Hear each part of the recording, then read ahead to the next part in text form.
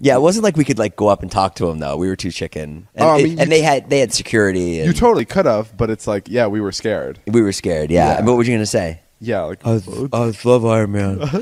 yeah, like, there's nothing to say.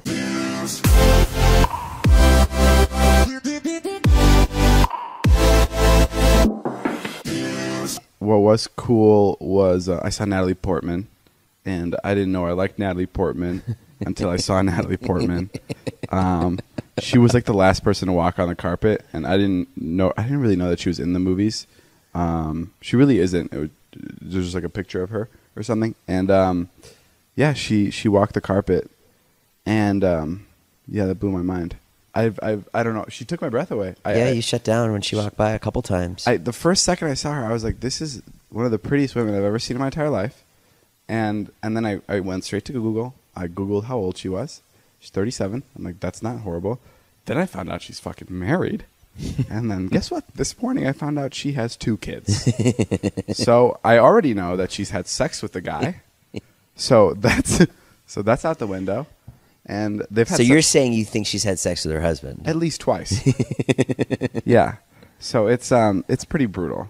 Are you okay? How are you dealing with this? No, you do this. You have crushes. You have celebrity crushes from time to time. I do, but this one was crazy. This one's pretty crazy, but I know you're going to be off it soon. I know I will be off it too. But after I joke and attest to this, but like I was editing last night and I just couldn't stop thinking about her. It was fucking weird. Yeah, you called me around 1 a.m. when you were like, so just be straight with me. I'm not going to be with Natalie Portman ever. I did. I'm in my bed in the dark on FaceTime. I'm like, no, it was 1:30 so. Because like I don't know why I was on it, because like I'm like, I may have a chance. Maybe she's like into younger guys. Yeah. And I was just like, someone just needs to like set me straight here, because I'm in make-believe land right now. Because I was like Googling her, and I'm like, what are her hobbies?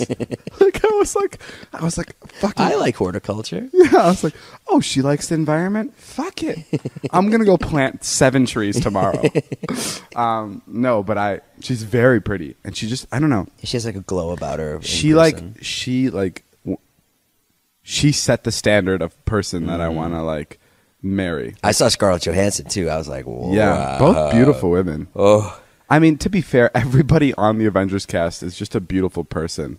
Yeah, inside and out. Yeah, they're really pretty people. And you had a little interaction with Chris Pratt, did you? No, I didn't. I thought you did. Oh no, I just said hi, Chris. He goes, hello. Oh, you said hi? Because all I heard was hello. I thought he walked by you and he just went hello. No, I just said hi.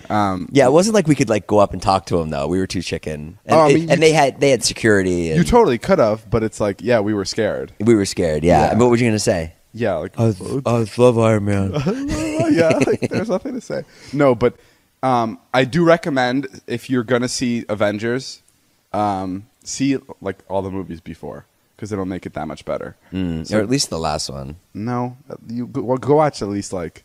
Go watch I don't a couple. think so, David. It's it's a superhero movie. You can pick up pretty fast.